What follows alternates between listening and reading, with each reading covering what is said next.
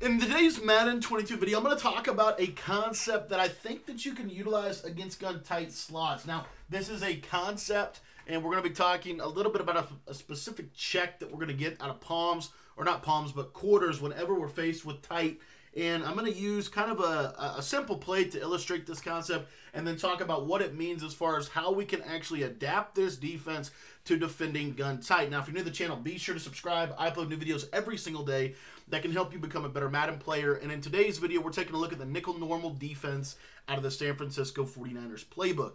If you want to learn the full defense that I break down in this playbook, I would really encourage you to join the Patreon membership. You can sign up for the Patreon membership for just $10 a month. And by signing up, you get access to every ebook that I've released. So far, we've got 13 offensive and defensive guides available, including this nickel normal package. We've got more coming on the way. But really what I want to talk about today is my favorite coverage in Madden. And I want to talk about, like, gun tight is probably out of every offense that I face that, like, good players run.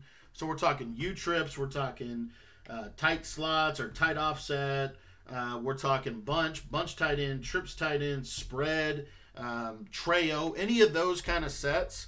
I feel pretty good against most of them. The one that I really don't want to play is gun tight. And the reason why, honestly, is because I have no idea how to stop it. Because it changes the rules so much that it's hard to understand what's going on.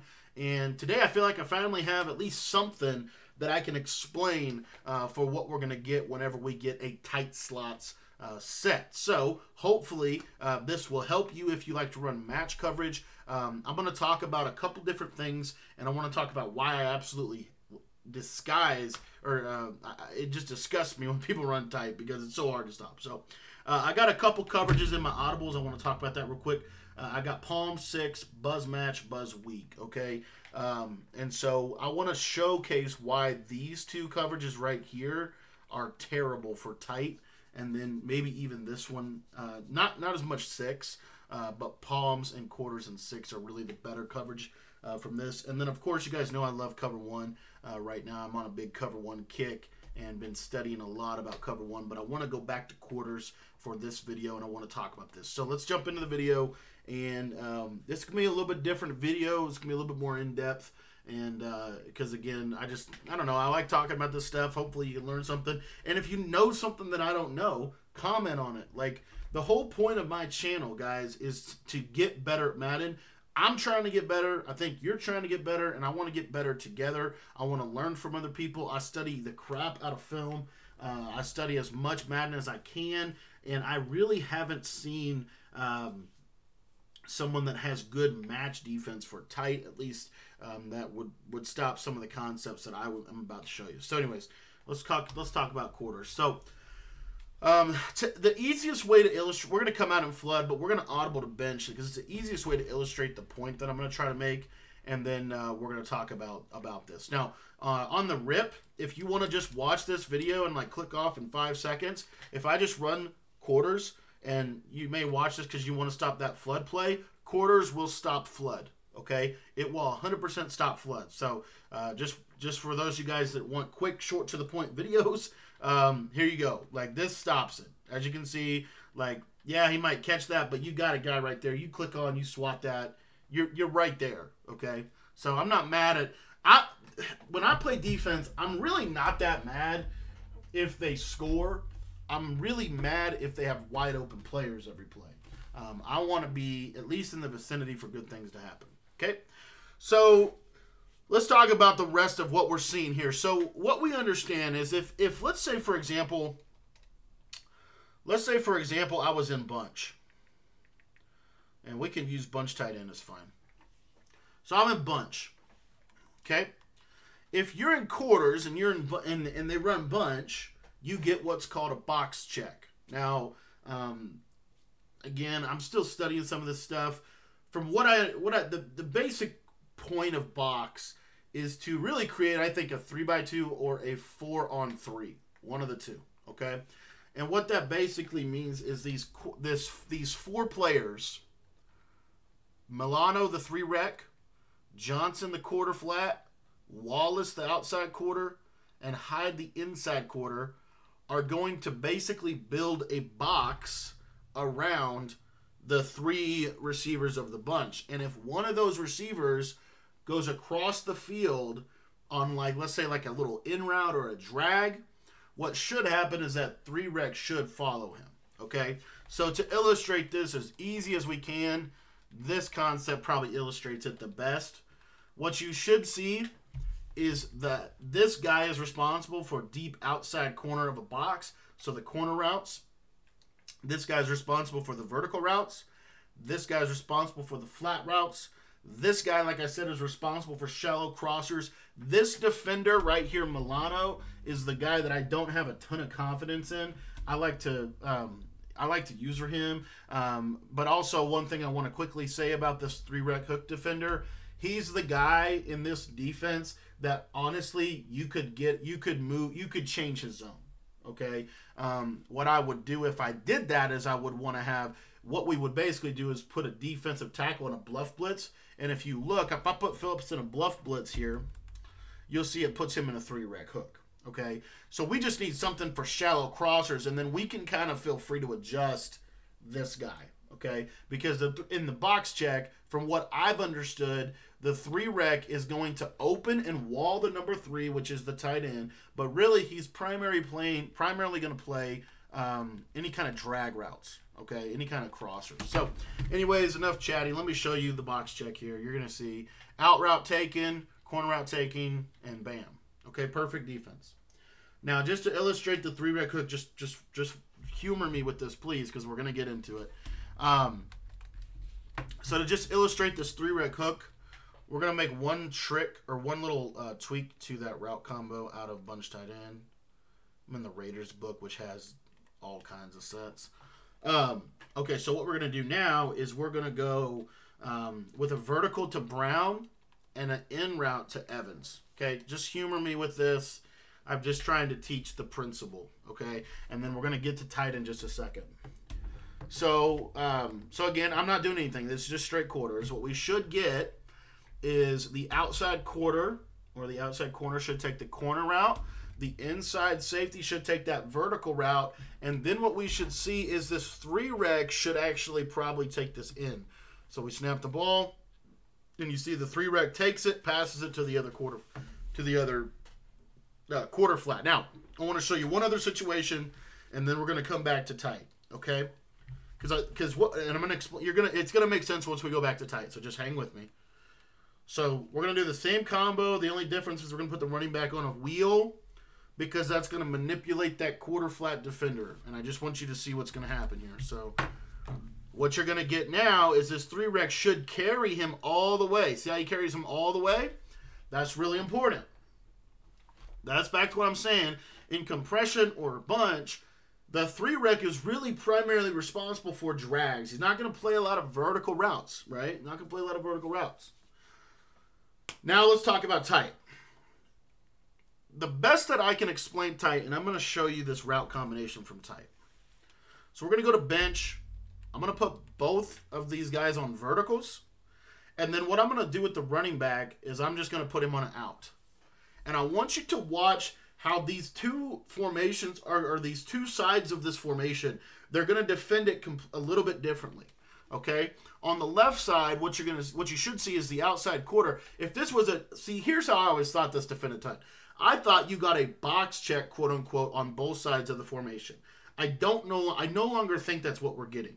Okay? I think we're getting a box check to the 3 to the running back side, because there's 3 receivers. And I think on the back side, we're basically getting, I don't know if it's exactly this, but we're getting some type of maybe base quarters or mag. I don't know exactly. We're going to look at this in this replay. What you'll see here, the outside corner on the left side is going to take the outside threat, so the deep corner, right? The inside quarter on this side is going to take the vertical. And then on the right side, what you're going to see is it's way different.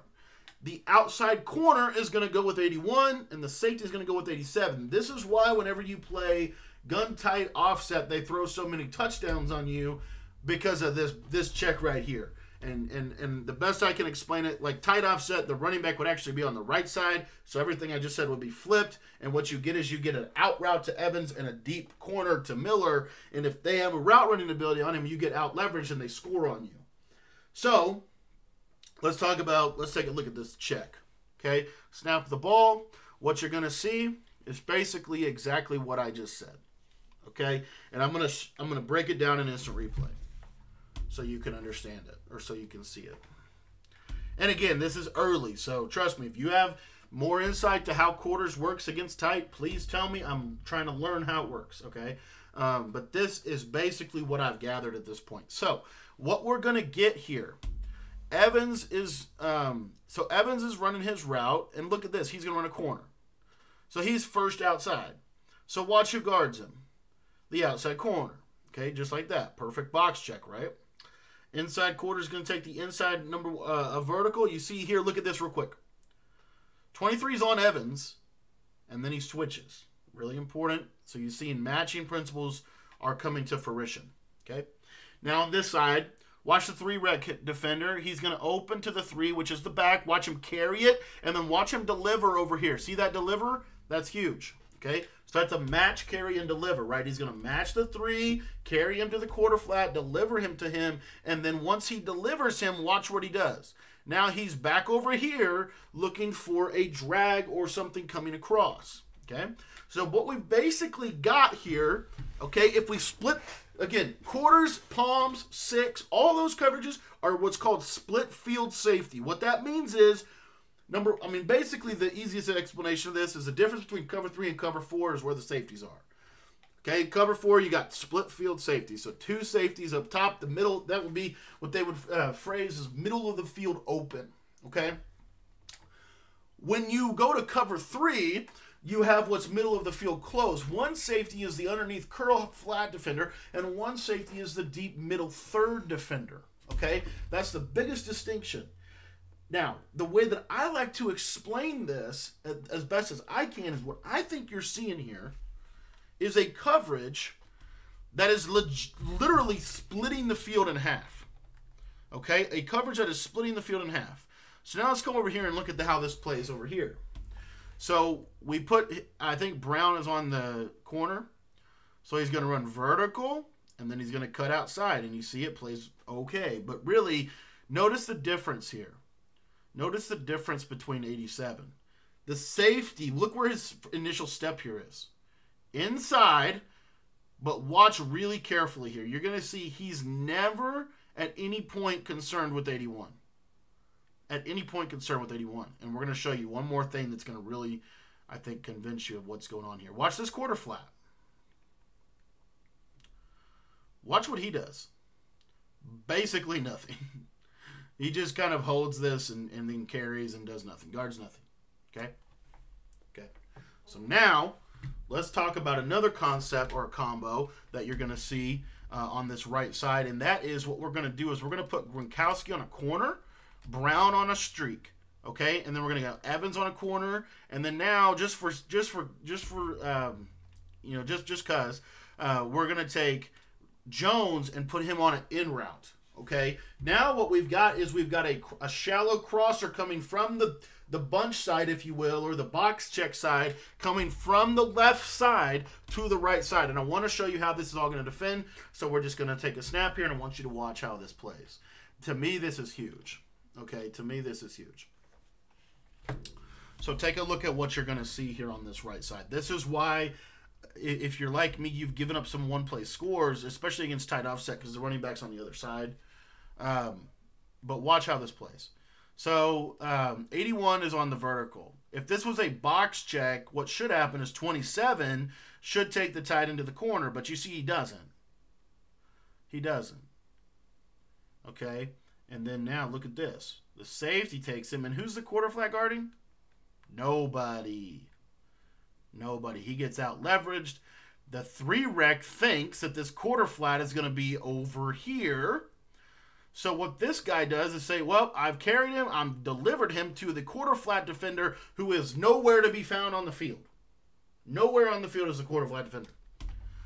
So this is where again, this is just my opinion, This where I think we're getting something a little bit different. I think you're almost getting stock quarters, maybe. I'm not sure, okay? And let me show you why I'm not sure. So now what I'm going to do is now I'm going to put Brown on a flat, Gronkowski on a corner, and then if we were going to actually run this as a legitimate combination, we would probably do, you know, and again, I know this is just a teaching piece, but maybe something, let's just do, I'm trying to think. Let's put triangle on an end, and let's just take the back and wheel him, okay? Just to kind of try to illustrate what you're seeing here, okay? And again, I'm in base quarters, no adjustments, none at all, okay? I need to talk about 3 buzz and match and that in a minute, but I want you to see this. So, snap the ball, watch what happens. Very interesting what you just saw, okay? It's really important because because one of the most popular route combinations that you are going to consistently see from compression, especially this one, is double wheels. You're going to get 2 flats and a wheel and then a running back little angle route or something over the middle. So let's take a look at the film. So we're in instant replay here. And what you're going to see is on this left side, we're going to play pretty solid. And again, this is the box check, right? Right? Look at this. Look how this works. It works perfectly. Watch the 3-rec. Really important. 3-rec carries that shallow crosser all the way across the formation. Isn't that interesting? Okay, just like he would in bunch. Okay, just like he did in bunch when we ran a route combo that's kind of similar to this. Now, watch this. This is the most important piece of this tape. 81 is on a flat. That's not a vertical route. Quarters, when we talk quarters, we teach quarters, we talk about how it all is really based around trying to do a pattern match. And what that essentially means is it's going to be a cover 4 zone, but it's going to adapt or match to the pattern distribution, the patterns that the receivers are running. So if 81 was going to the flat, the outside quarter technically shouldn't really play him. But watch what happens here. He goes to the flat, and that outside quarter stands there for about 20 minutes and then finally bails back on that tight end. So that's technically, now if I were to go to spread, and this will really help, I think, make a lot of sense out of this. So now watch this. I'm going to go to some type of spread set, and I want to show you this. I'm going to move the back over just to kind of make things a little easier. So what I'm going to do now is I'm going to go corner to Gronk, and I'm going to do a little, like the basic version of a flat. And then on the backside, we're going to go with, let's go post. Let's go with a deep vertical, something like this. Let's do this actually. Basically exactly the same. It's basically the exact same pattern distribution. The only difference is now it's from spread, not from tight. Watch the right side of the field, please. Watch this and tell me what and take a look at what you see here. See how he bails back much faster? That's a huge difference. That's a huge difference. Okay, now they can't throw a corner out to the tight end because he bails back faster than he does when he's in compression. We ran the same exact basic concept. Okay, but we got a significantly different result. Now look at the quarter flat. He actually jams the tight end. And now look at what we have. Very good coverage on that side. And then on the back side, we have incredible coverage as well. Everything's bagged. So when you're talking about defending quarters or defending compression out of quarters, this is my personal opinion, but what I see is that we're getting a box check to the left, and then we're getting a traditional quarters check to the right side. Again, if you literally took your hand and put it on the center, you're getting a box check left, and you're getting a quarters check right. Now, where this gets really interesting is in a situation like what I'm about to show you out of this. So now, let's go do some other concepts here, some other combinations. Okay, another concept could be this. Gronk's going to go on a post. Brown's going to go on a flat. And then we're going to run a slant to Miller. This is a pretty basic route concept. Okay, let's watch how this plays. So we get exactly what I was thinking we would get here. And again, very important that you understand this. essentially what we're getting without really getting it is this guy is basically playing this guy as if he was in man coverage. But he does, it's kind of like a broken piece of this coverage though. Because he's really not playing him like he's in man. But the way it actually will function out is basically man. So watch this. He's on a flat. So he's sitting there. Look at this. He's sitting there. And then once the quarter flat gets in the vicinity of this area, then all of a sudden he's like, oh, I don't got to guard him anymore. So now look what he does. He runs back to the slant.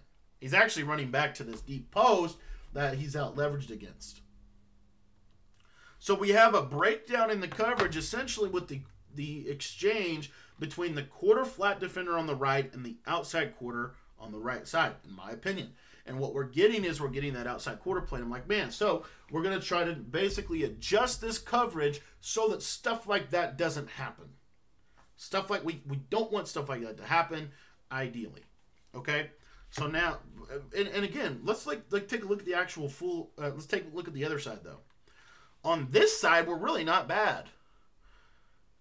He takes the flat perfectly. The 3-rec carries him across, delivers, and the reason he's carrying him for so long is because he has nobody to deliver him to on that side. That's the biggest breakdown in this coverage. And then the post gets matched fairly well. You know, we'd probably be fine against that. And then the tight end post gets matched by the inside safety into a pretty good coverage. We're just getting a massive breakdown on the right side is what I'm getting at here. Okay. So now let's talk about, let me do one other one. Let me do one more route concept for you. Let's go mesh spot.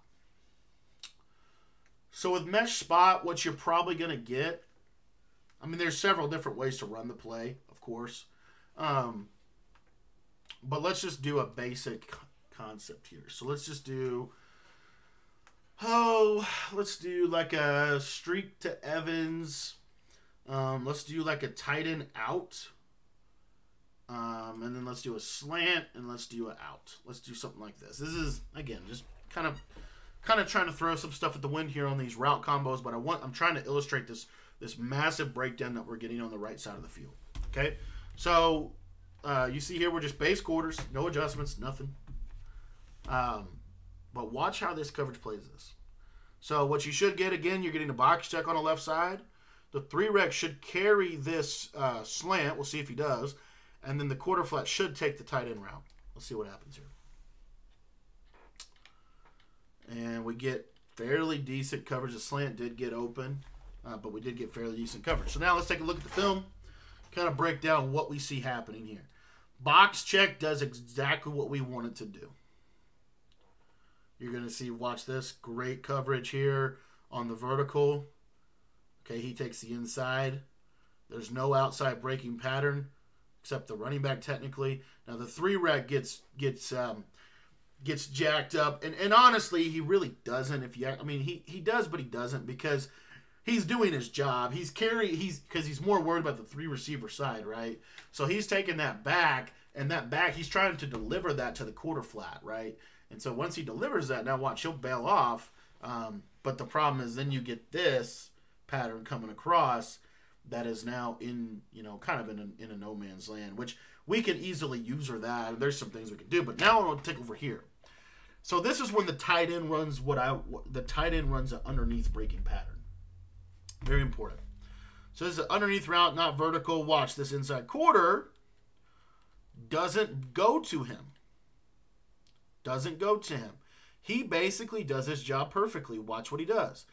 He helps because number 2 doesn't go vertical. He is now working to number 1. Number 1 is going vertical. Now what can we get here?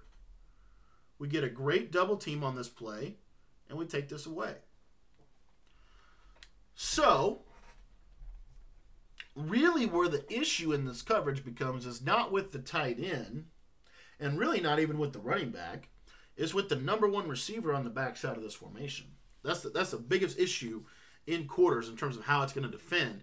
And so what I like to do to kind of sum this up, at least this is where I'm at right now, and I could change, but this is how I like to defend this formation. So what I like to do is because this guy is going to break down no matter what anyway. I'm just going to man lock him on circle. So he's just going to literally be man locked on circle. And now what you should see is the coverage will play fairly well against most of the concepts. So let's say we get a corner route, we get a vertical, we get a block, and then we get an out. Something like this. Maybe even a wheel. Let's do this. This is a great bomb play out of flood. Watch this. He's locked on. Got a double team on the corner. And you see you've got great coverage across the board, right? Let's go to the 4 verticals concept. Now, again, this isn't going to stop everything. What I like to do is take this DT, put him in a 3 rec, and then user this guy. And I open up if that running back's on a seam wheel. I'll cover that myself. If not, I'll work back to this side because I know most of the issues are coming from over here. Most of the issues in the coverage are coming from the right side of the screen. Okay? So it's really going to look like this, if you will. And then I'm going to user. But I'm just trying to show you the, 7-on-7, if you will, I guess. But anyways, now let me talk about 4 verticals. So this is the play here. Little double wheels. So now because you've man locked onto that guy, watch how this is going to change how it defends. You see the quarter flat carries the vertical. To me, that's a game changer. The quarter flat now, because he has nothing to do with circle. No one on this on the film or on the field should have anything to do with that 81. Okay? Nothing to do with 81 is our goal. And what happens is now the 4 verticals play that I would argue is one of the best concepts out of tight. Watch this. You go 3 rec, you man up the guy, and then I'm in the middle.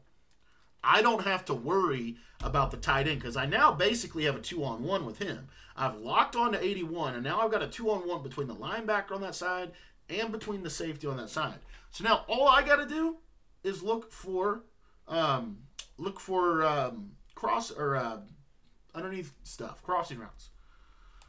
Watch this. Watch the left side now. The left side's still open, but not really. It's a tough throw.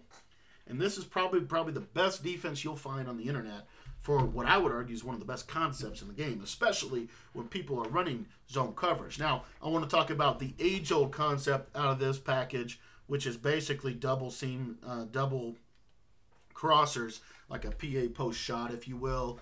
And you know what, to do this, this is probably fine. We'll just do it like this. It's fine. Same exact defense. So you're here. Okay, and I want you just to watch these crossers now. You're going to go here, and then you see that circle is guarded there. So now, your only really responsibility, just because what we've done is we've tried our best to essentially turn the way we defend tight into basically the same format into the way in which we would defend gun bunch. So now my primary concern is either the crosser from left to right or a deep corner from number 2 weak side, which is the tight end. In this example, if it was tight offset, it would be the other one. Let me see if I have tight with a tight end or a deep corner here. This PA cross here. So now the running back's over here. This is basically tight offset. So now if you watch the coverage, what you'll see here is the box check should change, and the box check now is going to be on the right side of the field, not on the left side of the field. Okay, so and to illustrate this, we're just going to do streak, 2 streaks on the outside, 2 corners, and then we're going to do a running back route. Okay, so something like this. Now watch the difference in how it's going to defend. You should see it basically flip. And now look who's open. Now it's this guy. And it did. It basically flipped. The running back has basically changed the whole thing in one little example. And now what we've got is, again, if you think this through, really what you've got is you've got bunch to the right and you've got tight twins to the left. So you'll see here on the right, we played fairly decent, and really what I should have done is flip the play. What you should do is you should flip the play to the strong side of the running back. If we were an auto flip, it would have already done that for us. So that's on me. If they motion that running back, you need to flip your play. It's really important because you're going to get different rules. And so now you see here, we get manipulated on both sides. But really, what I'm getting at is these two receivers here. If they just come out in it, you're already going to be set up. Okay, so that is kind of where I'm at as far as defense for tight. Why don't I like cover 3 buzz match or cover 3 buzz? Here's why. The seam flats don't do anything for you. They might as well be hard flats. All they do is maybe jam, but unless you get a crazy shed, you're not going to be in a good position, and I'll show you why. So let's say they go flood, just straight up flood. Watch this. The post has a pretty good chance of getting open, of course. And if I put a streak on the field, because it's cover 3, if I put a streak to Miller and a corner to Brown, like this is a bomb. It's an absolute bomb. There it is. Yeah. So I mean, you see, and if it's an accurate throw, it's gonna be open, right? The other reason why I don't like cover 3 buzz or cover 3 buzz match week is because if they just, they don't have to do anything. Just run something like this, and you'll see these seam flats just don't carry it. And again, I'm just getting shedded, but you see the corners are wide open. Like you'll get, if they know what they're doing out of tight, if I get cover 3 on me, I'm going right here. I'm going right here every play. Like I'll just go to these crossers. I'll go to the deep corners, and you just can't defend. You can't defend it in cover 3, unless you're Maybelline, or double flatting. So that's why I like this. I like quarters because I don't have to worry about the corner route to the left, and now I can get a double team on the corner route to the right. Okay, and I like to kind of shift like this. This is like how I like to look at it. And then what we're going to get here is, like, again, to talk about, like, if they go, let's say they go to, let's say they motion, I really, really think you should just quickly flip your play because you got an entirely different formation at that point. They've basically flipped their play when they move that running back to the right. Okay, so really, really important that you flip your play so that your rules basically will be more accurate, more representative of what the actual check is that you need for defending this formation. But anyways, guys, I know this was probably one of my longer videos that I've done this year. Let me know what you thought about this. This is kind of how I break stuff down in our defensive and offensive ebooks, really in depth and really specific, and kind of teach through and walk through step by step through what's going on. So if you want to learn, if you want to get one of those, join the Patreon. By far the best deal that I have for just $10 a month. You're going to get access to everything. And if I ever need to update stuff, I always update the ebooks so that they're always the best they can be. And then also, and again, you don't have to sign up for like forever. You can sign up for just a month or whatever. But if you watch all the way through this video, thank you for doing that. And I hope you learned something. I hope you enjoyed it. If you have any advice for how to defend formations like this, please let me know. But so far, this is kind of what I've found that works the best that it can. So thanks for watching, and we'll see you guys next time.